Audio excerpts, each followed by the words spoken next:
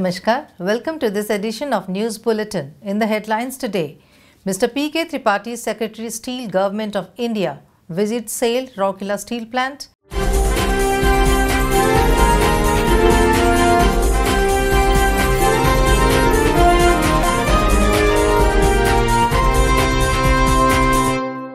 And induction program for trade apprentice commences.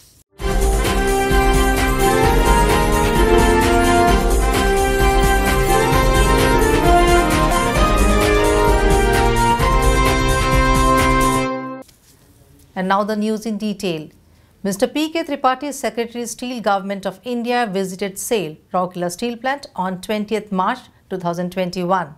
He was accompanied by Ms. Soma Mandal, Chairman SAIL, and Mr. H.N. Rai, Director Technical SAIL. The dignitaries were accorded a warm welcome at the airport on their arrival by Mr. Deepak Chattaraj, CEO RSP, and many senior officers of the plant. Soon after their arrival, the dignitaries visited the Super Speciality Hospital and reviewed the progress of the preparation for the dedication of the Ispat Postgraduate Institute and Super Speciality Hospital to the nation. Thereafter, Secretary Steel, accompanied by the senior officers of SAIL and RSP, visited major units of the plant. At HRDC, they were taken to the model room and explained briefly about the entire layout of the plant. It was followed by a visit to Raw Materials Handling Plant, Coke Ovens, Blast Furnace 5, Steel Melting Shop 2, Hot Strip Mill 2, New Plate Mill. In each of the units, they were received by the respective Chief General Managers and HODs who explained to them the entire process of steel making and the production status. An induction workshop for the 4th batch of trade apprentice in SAIL Rourkela Steel Plant was held at Project Building Safety Training Hall on 19th March. In all, 107 apprentices comprising graduate apprentice, diploma holders and ITI students are there in the March 2021 batch. The programs are being conducted in strict adherence to the COVID-19 guidelines.